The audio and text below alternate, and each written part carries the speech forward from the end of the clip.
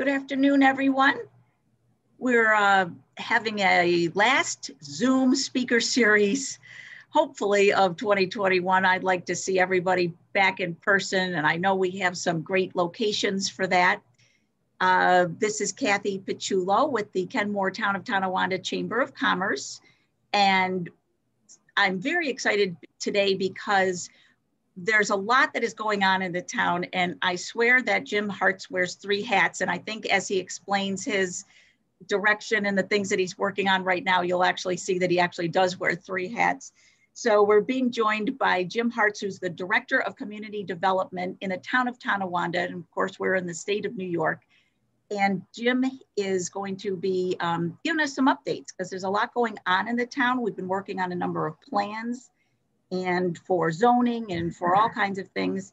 And it's just a constantly, moving situation with business development and trying to bring in businesses, et cetera. So there's just a lot to talk about today. So I know that Jim has prepared a nice presentation for us to help us understand a little bit about what he does in the 3 hats that he wears, or 4, there may be more that comes. But Jim, welcome, and I welcome everybody on the call here too. But I'll turn it over to you to tell us a little bit. I know you had kind of come up with a couple of topics that you want that'll kind of flush it all out. But basically, what is a town planner and what do you do is my first question. Yeah, well, thank you, Cathy, for the introduction. Thank you, everyone, for joining the call today. Yeah, I've been the town planner for the town of Tonawanda for about 12 years now. And I don't know how I ended up following in the footsteps of the New York State Comptroller and the Erie County DA in the speaker series, but here I am, your local town planner for the number 3 speaker. Yeah, so I've been in the town for 12 years. And before that, I was with the town of Clarence as their assistant planner for 10 years. So it has been a privilege and an honor to serve in the public interest.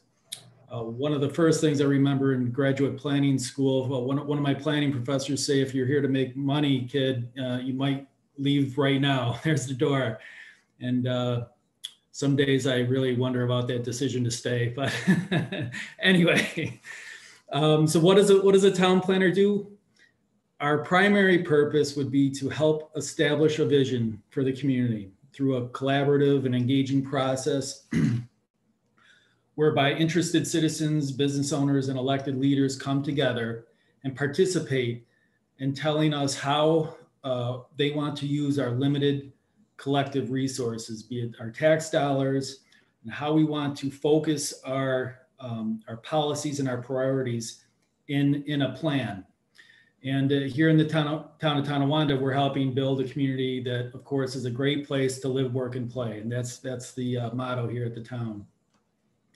So on a daily basis, we may be processing applications for various developments or conducting various state and federal grant programs. But the primary mission does not really change, and that is constantly revisiting the goals and the objectives that have been agreed upon in our community and make sure that we're all on the right path with our priorities. We advise the elected officials on the various programs, the project proposals that come across our desk. So during this talk today, I am going to touch on the town's comprehensive plan. We're going to take a look at what has been established as the collective vision for the community. And then we'll look at how this affects the business community as well. We'll look at the local laws that govern development and some of the projects that are being proposed in town and what we're doing to bring those codes into the modern era. And finally today, I'll touch briefly on another goal that's in the comprehensive plan that deals with the movement of people around from place to place in town using a mode other than a vehicle, also known as our Complete Streets initiative. So we'll take a look at all these issues through the lens of why it's important for local businesses to stay engaged in the local community planning effort. So with that, I think I am going to start sharing my screen cap. I'm going to see if this works.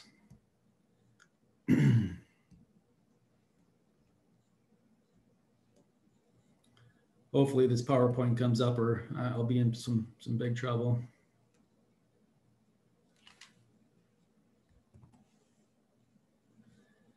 Okay, can everyone see that? Yes. Okay, great.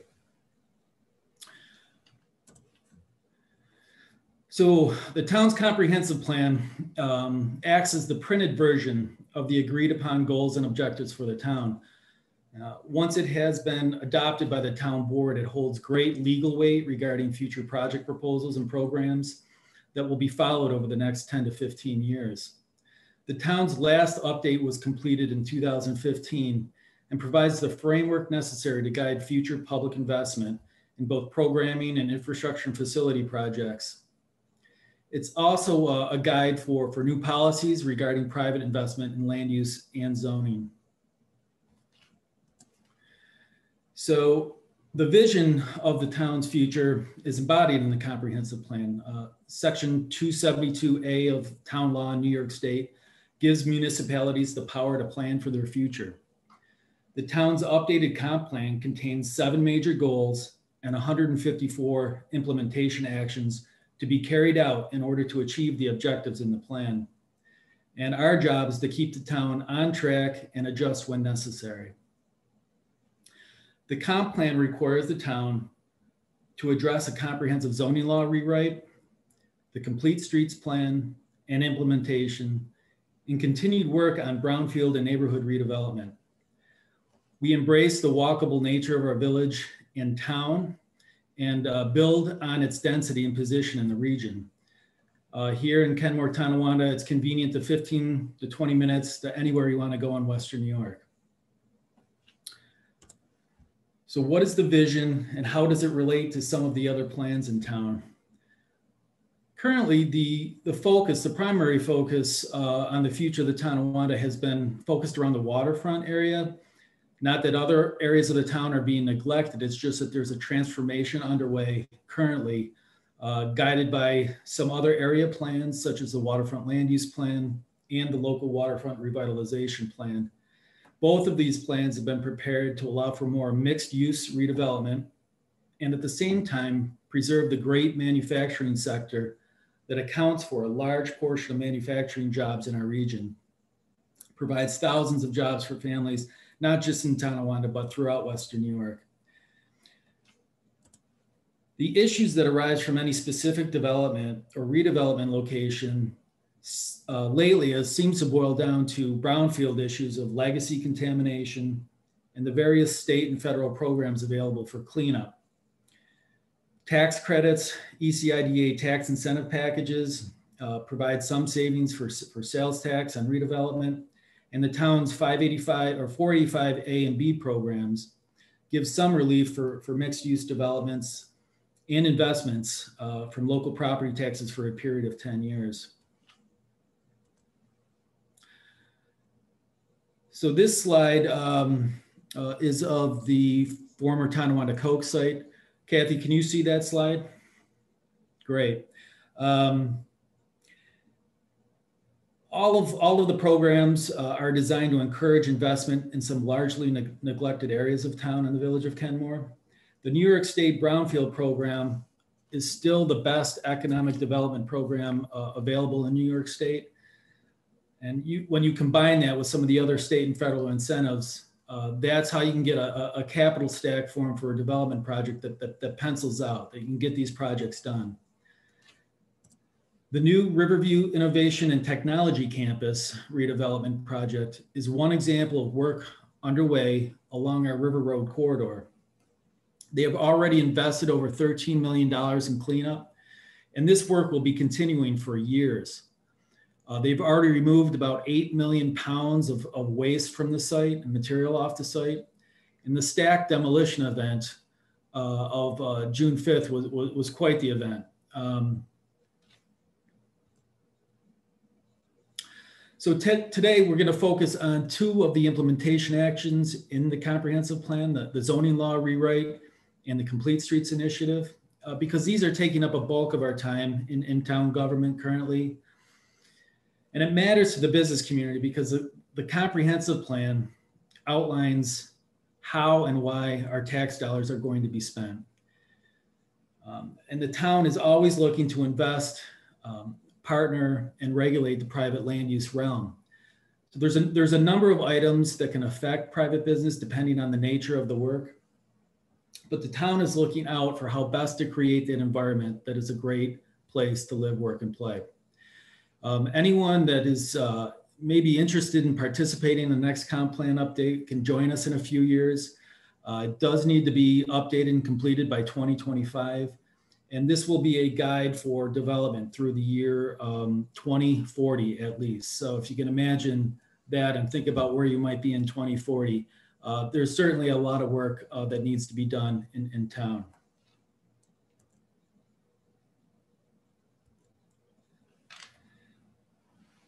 So the town's existing zoning law is a patchwork of various consulting work that has been done over time. And it's created a document that is oftentimes contrarian, has some doublespeak. There's various sections of the code that are outdated. Some of these unintended consequences of this outdated language has caused a discriminatory effect in several protected classes of our population. It doesn't address various issues that are relevant to everyday uses, such as home occupations, the rise of home occupations, even fencing, the new legalization of marijuana, which I know was a topic here last month by the DA, and things such as large-scale battery storage are these new uses that confront the town today that we need to update our language and update our code. There's also several zoning districts that are very similar in nature, but they have different provisions. So it causes a lot of confusion amongst architects and engineers. So we're looking to simplify the districts. And we're trying to figure out how also to help our code enforcement officers in town enforce the laws, because if it's easier for everyone to read and interpret, it's easier for them to enforce and have people follow along as well. So we're adding special tools that allow for more flexible mixed use development opportunities, especially on larger parcels along our waterfront. And more or less trying to reorganize the law just to make it easier to navigate. And we're also making it more legally defensible in many aspects. And the town is currently about a year into the development of this new zoning law. In 2019, we were awarded a $150,000 grant through NYSERDA as a result of their Clean Energy Communities grant program. So NYSERDA had challenged municipalities to complete a number of tasks that reduce our overall carbon footprint, including purchasing clean energy vehicles, converting our street lighting to LED, and running a Solarize campaign that encouraged residents to install solar panels on their homes, which 58 homeowners did. So we completed those tasks and were one of the first municipalities in Western New York to achieve the designation of clean energy community. And this being a few years after the Huntley plant did shut down. The town board decided the best use of those funds, the $150,000, would be to help rewrite our zoning law to address the town's future development objectives. So every new construction project in town is subject to the zoning law and review of the town's planning board. It's their job to ensure that all new projects are in conformance with the code. And at the end of the review process, the project is the best it can be for the town regarding layout, design, and improvements. And many times, these project sponsors agree that at the end of this process, it's beneficial for them as well. So we currently have a list of issues we're working on. There's been several recent state or federal Supreme Court cases that have come down on the side of commercial free speech, which basically allows a business owner, anyone who is putting up a sign, to put whatever content in that signable area that they want. In the past, we used to, in a lot of municipal sign laws, be able to regulate content, or at least municipalities would like to try to regulate content. Well, that's all been thrown out the window, and we need to revisit our sign law and make sure it's consistent with this new case law. We're also providing consistent design guidelines for new projects that are coming into town. More detailed images in the zoning law. There'll be much more graphics in the zoning law that are going to help architects, engineers, and even homeowners figure out, what does this text mean? We're also addressing new things like short-term rentals and home occupations. The town currently has a number of unzoned parcels, unregulated lands, and those will be zoned and mapped along parcel lines as much as possible. And we're creating some engineering standards that'll be created and reference more in the code. And there will be several map amendments that will take place. And mainly it will be along the River Road corridor, our waterfront mixed use district.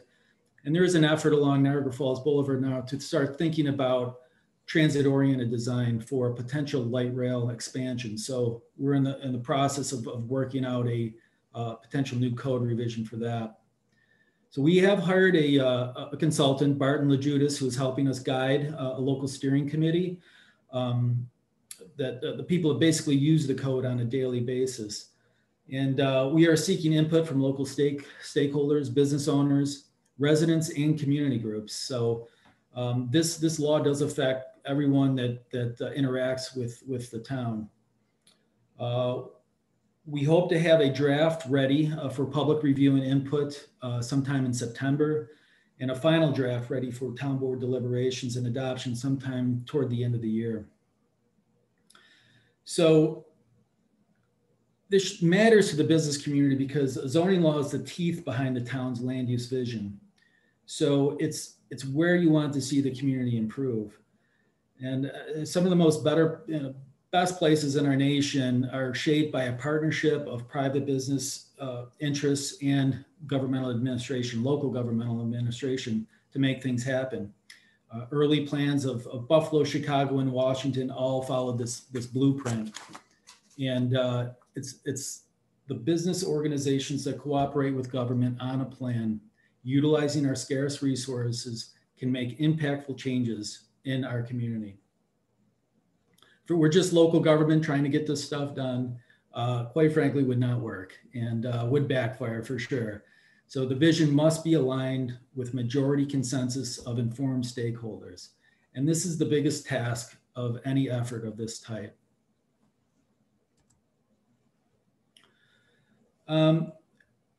This is a slide of the former Energy Huntley Power Generating Facility on the river. And I just want to touch briefly on one of the zoning law amendments that was recently actually adopted a couple months ago by the town board. And that is the Planned Unit Development Zoning District, or PUD for short. This is a tool that can be utilized on property redevelopment projects of over 20 acres that allows developers a blank slate of what they would like to see happen on the site, while at the same time adhering to a number of guiding land use principles for the site. Many of the properties along River Road that are currently being cleaned up could utilize this tool in the future. Tonawanda, Coke, and NRG are two examples of those. This is one of the concepts that's been prepared by a consultant looking at a mixed use redevelopment of a portion of that site. And the basic concept behind a PUD is that it removes the barriers of traditional zoning, setbacks, height restrictions, and even use prohibitions are completely, it allows developers a canvas. They can basically come up with a project that works for them, but it does have to adhere to several overriding principles in the PUD. And a lot of that comes down to the provision of open space in the design, the preservation of important scenic views to the Niagara River. But it allows developers to entertain a mix of uses that traditional zoning just cannot allow. So it is a good tool, and with the right project, it could be utilized more frequently. So this new tool will definitely help that, and a revised waterfront mixed-use district is going to help guide the town for the next 10 to 15 years. And it certainly will be a transformation from what was to what can be out there along the river.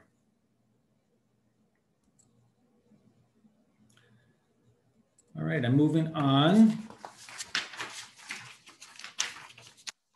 This is our third topic of the day here is the establishment of a complete streets policy, and along with that, the implementation of bike lanes, ADA compatible sidewalks, nice mass transit options, and amenities along our streets to access commercial enterprises without the need for a vehicle. So the basic concept here, this slide shows two different street types. One is considered complete, encouraging various modes of transportation, walking, biking, allows for ADA accessible transportation up handicap accessible curbs.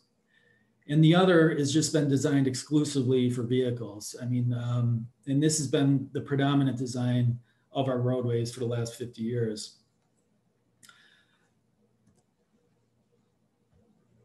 We need to realize that 50% of our commuting traffic out of our homes are to destinations that are under 3 miles away. So if you think about that, you know, is there a way you could bike 3 miles to go get a carton of milk or eggs for the morning breakfast? Or, you know, could this help with the overall wellness of our community if it can be done safely and effectively? It could reduce carbon emissions, and at the same time address the public health crisis of obesity that's occurring in our society and loneliness, especially amongst our senior population. It's about getting people up and moving in our community. It's a quality of life issue. Many people see it as a social justice issue, but I would say it's just about creating places that are safer, more efficient for both vehicles and other modes of transportation. The Complete Street initiative in our town began soon after the adoption of the last comprehensive plan update. The town had formed a Complete Streets committee represented by state, county, and town traffic engineers, residents, business owners, bicycling advocates, elected officials, police officers, and yes, planners. We met regularly for approximately a year and a half between 2017 and 2019. And the pandemic and the staff turnover in the town has sort of derailed our efforts this last year, but we will be picking up the pieces and moving this forward again. During these formational years, we've developed a complete streets policy that's been adopted by the town board. And we've designed a pilot project along Parker Boulevard between Sheridan Drive and Englewood Avenue. And one of the best features in the town and village is the existence of an extensive sidewalk network. We have them on over 80% of our local streets, and they do act as a great asset for getting people up and outdoors. And wheelchairs are able to navigate accessible ramps in ways where other communities just do not have this asset, this infrastructure in place. So it's a real bonus for the town, and we need to preserve and expand on that. It's really an important part of our future to keep investing in the sidewalk network and keep improving it for ADA accessibility. It keeps us healthier, both physically and socially. So the pilot project that's designed for Parker is along 1.3 miles of a section of roadway between Sheridan Drive, the State Highway, and Englewood Avenue, which is a county road. There will be 2 vehicle lanes, 2 bike lanes, and the project is really more about reprogramming the area between the existing curbs with additional sidewalks, curbing, road paint, and signage. Another part of the Complete Streets initiative is the deployment of mini roundabouts at certain intersections that handle a specific volume of traffic, normally between 3,000 and 15,000 vehicle trips per day. This Parker project will have 3 different mini roundabout locations that act as a new intersection control device in town. The traffic signal was invented over 100 years ago to help vehicles through intersections. But the problem with traffic signals today remains in some of these less traffic volume areas, residential areas, or areas where traffic signals are either ignored or subject of distracted driving. Motorists just fly through the intersections without realizing there was a red light. This leads to thousands of accidents a year, motorist to motorist and motorist to pedestrian. It still remains the #1 cause of death amongst young adults. Even after this pandemic year, it just doesn't make the headlines. I think it's, could be a news fatigue, apathy, or just in general, the acceptance of our car culture, and just that's the way it is. But it's a public health safety crisis that can be solved. And it's just not politically popular because it means changing the way we think about our traffic and our design in our streets. So mini roundabouts have been proven to be a more effective intersection control. They force vehicular movements in a circular direction, eliminating the possibility of a T-bone crash in the intersection due to distracted driving. They also are a more efficient means of moving vehicles through intersections so that you don't have to wait for a green light and have your car sitting and idling, which is not great for the environment. They also work when the power goes out, another great feature of them. So the local police force does not have to send an officer to the intersection to help with traffic. It just works. But there does remain such a political pushback on some of these from some people that don't want to see any change at all. Even though there's statistics out there that prove that once these are installed, it reduces accidents by over 50% and injury accidents by over 75%. This particular project on Parker Boulevard is saving the town $500,000 in cost to replace the traffic signal. And those costs are going up every year. There's about 20 more intersections in town that could utilize this type of traffic intersection control. More than 4,000 of these have been built in the US alone. The town was the first in Western New York to deploy a demonstration project of a mini roundabout. This was probably 3 years ago now. But the Village of Lancaster has actually just recently installed one along Central Avenue. So there is a local example and one you can drive through if you're ever out that way. So some of the challenges of this initiative obviously are costs. It is an infrastructure project, they're expensive, but they're also necessary to move our town forward. So it's, we are out there continuing to help secure grants from state and federal government for these improvements, and the town will continue to invest where it's necessary to ensure these amenities for the future. Oh, and this last slide here is just a quick shot of what the proposed LRT, this was created for the NFTA, just to show what the Niagara Falls Boulevard could look like in 2030 if it were implemented, and showing some of the redevelopment options at the Boulevard Mall site. So that's really all I had for you folks today. I just wanted to conclude with, it's just persistence, determination are all that's needed to help create some of these changes. And I always say that if there's anything you'd like to discuss with me, my door is always open in town. My office is located in the Sheridan Parkside Community Center. So you can stop on by, shoot me an email. Also I encourage you all to visit the town's website to keep informed about what is happening in your local government. And that's where we post a lot of our, what's going on and how to get involved type of things. So with that, I'm going to turn it back over to stop share and turn that back over to you, Cathy, and we can open it up for questions. Thank you, Jim. I have a question, and it has to do with the Complete Streets Initiative. And I have been working a lot with, we've got the Kenmore Rotary, and there's some other Rotaries, and we've been talking about the, cleanups and biking and all kinds of things as far as just moving around town. And I feel like we missed an opportunity. It was a county road, but Englewood Avenue. So you've got your whole Parker Boulevard with all of the bike lanes and everything going down. And then of course you've got the walking paths, et cetera, behind some of those houses are all going to meet right at that same spot on Kenmore Avenue. And then there's no bike lane, or not Kenmore Avenue, Englewood Avenue. And then even though that was just repaved, it stops. It all just stops right there.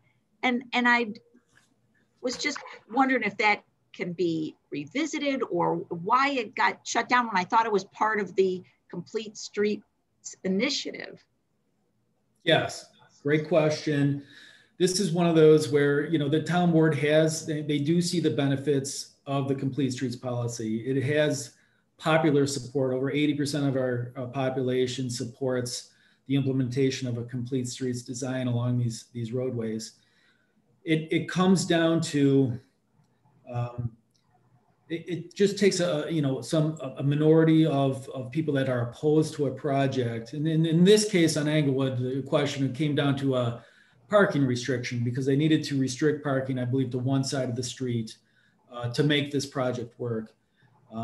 It was doable. We had cooperation from the county engineering department that was going to paint in the new bike lanes, but the restriction needed to be upheld. But it was opposed by a minority of population, and the town board just couldn't support it at a public hearing. It's difficult.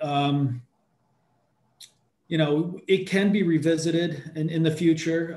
It's one of these, this initiative and this policy is something that you just have to continue to implement it where it can be. You got to take your little wins and your little battles and just keep on building a network as much as you can, because one of the arguments at the public hearing that night is, it's dangerous. You can't have bikes out on the road. Well, if you don't have dedicated bike lanes that make it easier and safer for people to be in the road, of course, you're not going to see bikers in the road. We're trying to get there. So without doing a pilot project, without pushing some of these things forward in small ways, you'll never get there. So it is about baby steps. It does take so much time to get done, but yes, it can be revisited, and we'll continue on that path. That'd be great. Some people have the opinion that because we're Buffalo and we have winter 9 months of the year, that biking is absolutely not a year-round, something that people could do year-round. And I believe that if more people can travel to different countries, in particular, I'm speaking about Sweden. I happen to have a niece and she lives in Stockholm. Oh my God, you go there and then you realize they have not only, winters like we do, but it's dark, a lot darker. And it's quite heavy with the bike traffic, quite heavy. It's fascinating. Yeah. So I think when you go there and then you come back, you realize we could do that. We really could do that. Yeah. It just, I think that that might have been maybe overturned if there was a little more communication, possibly. I think that a lot of people didn't realize there was a hearing going on about it, and then again, you said a minority of people showed up and just so communication, I think maybe in the future so people know what are we, there's a decision going to be made, and what are the pluses and minuses. There was some original comments from my recollection did have to do with safety. And again, just back to Englewood Avenue, that if you narrowed everything down, what happens when you've got 2 tractor trailers, so I'm sure that can be answered. That was just a question that had arisen. Yeah, it can happen a lot. When you do narrow the traffic lanes, let's say to 10 feet in width, and you have the larger width vehicles coming together, they will encroach on those bike lane areas when they pass, when they go by each other. It's just one of those things where you can only program so much in a road, but like everything else, you just have to be present. It does slow traffic, it's the calm traffic, slow traffic. So it does, you do have to slow down and be more aware of your surroundings in these complete streets environments, but that is the whole reason for it. And they're proven to be safer routes for everybody. Right. That was a tough spot just because there's so many things that came came together right there and then led the rest of the way on Englewood Avenue to Kenmore Avenue. And then you've got a campus and everything else. And so just was a little frustrating that that wasn't, didn't go forward. But agreed. Yes, it was frustrating. It's a good word. Yeah, so, but I see Dave Stinner jumping out and I'm sure he has a question. Dave, Sure. Let's get you unmuted. Oh, you are unmuted. I'm just not hearing you for some reason. No, still can't hear you, and I don't know why.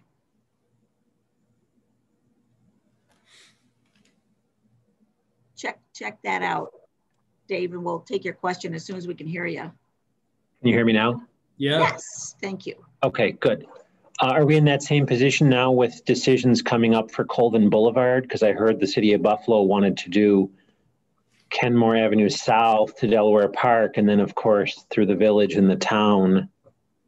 Is that's a county road as well, so it would be the same process as Cathy just described, right?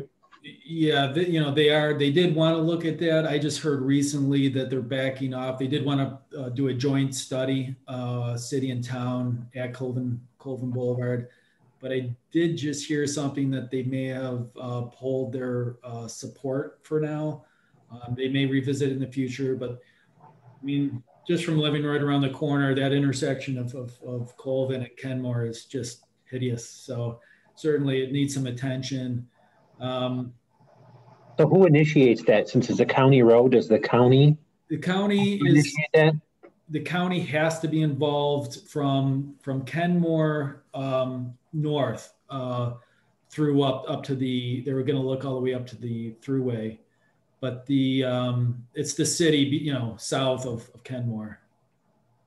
So with the town of Tonawanda complete streets code, doesn't that mean that the county is supposed to involve the complete streets ideology when they repave and re-look at major changes?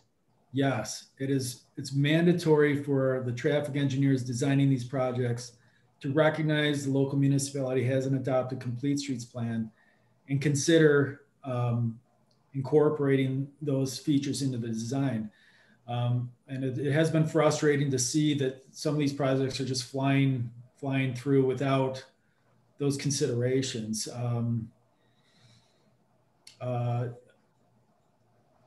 It's also in New York state law, highway law, where anything that's funded through state taxpayer dollars has to consider the complete streets design. So, I'm not sure from the local Buffalo regional office here at DOT why some of these projects are moving forward without elements of complete streets design. So because the city of Buffalo backed off on their side, Erie County doesn't want to consider it on the village and town of Tonawanda side? Obviously, a joint municipal study would have gone a little better for funding. I'm sure we probably would have been able to secure more grants.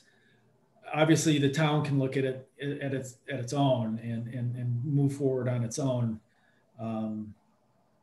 Like I said, that intersection alone, I mean, it should be up on the priority list of things to be redesigned and reinstalled. Yeah, absolutely. Absolutely. Well, the key here is to make sure that we're kept abreast of anything that is, and that, members of the community. Yeah, what's your suggestion as far as keeping up on, I mean, you said to go to the website, et cetera, but is there other communication that we should be keeping our eyes open for? The town does, our IT department has gotten better at social media. There is a Facebook page that they do blast. That's another mode to sort of keep in touch and hear what's going on. I dare say, listen in occasionally to a town board meeting or a planning board meeting. It's those, without having, local paper, the Kenton Bee does a great job covering local news, but, there are, other means out there we're trying to exploit, just to get the word out. And it's, our IT guys handle that part of town government and how to link people to what's happening in town. So Anthony Matthews is our town's webmaster at the town, and any suggestions, please, forward them my way and make sure Anthony gets them. And it's a constant evolution. I will say I've gone on the town website after the board meetings, and the audio doesn't play, but I'll talk to Anthony about that, because I've tried a couple of times to listen to maybe how people phrase things, etc. And I can't get that to work, but that's, I don't know if that's me or them. I don't know.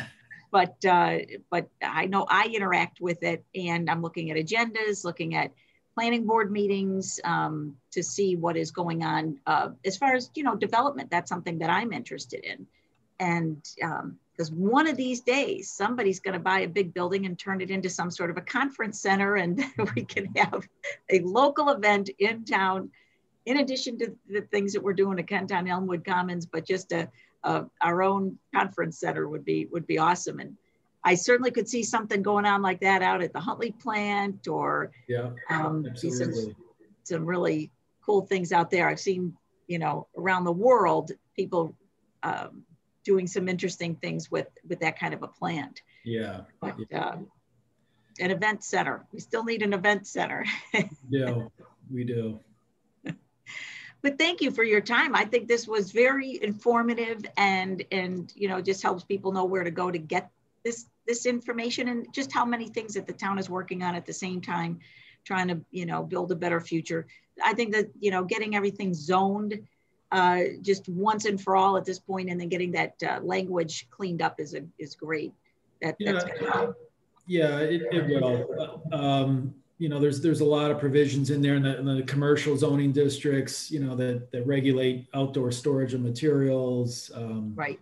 There will be a lot of time for public review and comment on those issues. So, like I said, over the next 3 to 4 months, you'll be hearing more and more about that, and public hearings and meetings regarding that, because those issues are, very testy, and we'll get those hammered out before the end of the year for a draft law. That's great. We'll try to share that also. Thank you, Jim Hartz, for sharing with us today. I thought it was very interesting. I think you did a great job, and we appreciate it. And we'll have this up on YouTube, and people can watch it forever and ever. Sounds good, Kathy. Thank you so much for the opportunity. Yeah, and thanks for everybody's questions. Appreciate those. And then I just know the number of the people that are on this call are very interested in the future of this town. And I think everybody's working very well together to continue to make it a great place to live, work, and play. Great. So thanks, Jim. You have a great day. Everybody have a great afternoon. Take care. Okay. Bye-bye.